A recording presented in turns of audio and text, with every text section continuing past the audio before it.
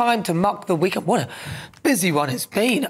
Under the election fever that's gripped many parts of the world, Wimbledon kicked off. Who knew?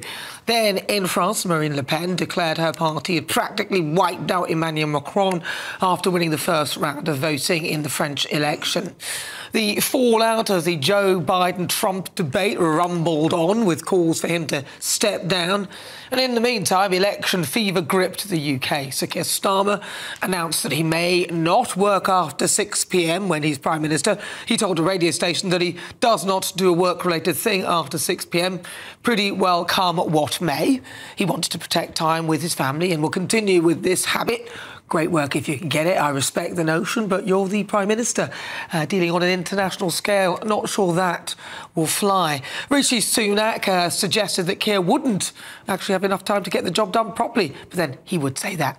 Whatever you think of Rishi, though, he was hard-working as the former Prime Minister. And, of course, the former Prime Minister, Boris Johnson, came out in support of him. He was the man who actually betrayed him. But that was not enough to stem the flow of votes for the Labour Party. And Sir Keir Starmer was elected with a landslide victory. I think it was some over 400 seats.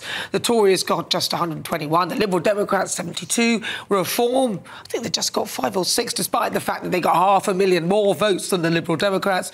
And the SNP, well, they got 9, squashing their stranglehold on Scottish politics.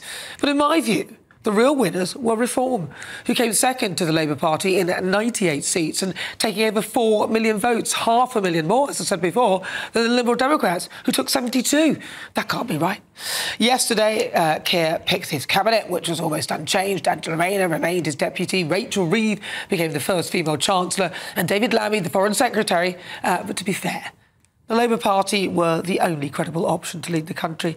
In Keir's speech today, he promised to be a Prime Minister for even those who didn't vote for him or those who voted for him for the first time. However, he didn't take a question from GB News. It's been a mucky old week.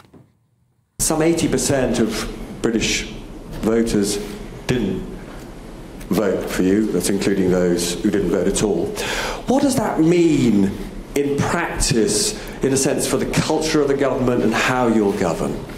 It was very important to me to say what I said on the steps yesterday about those that didn't vote for us, because we're a government of service to all people, whether they voted for us or not.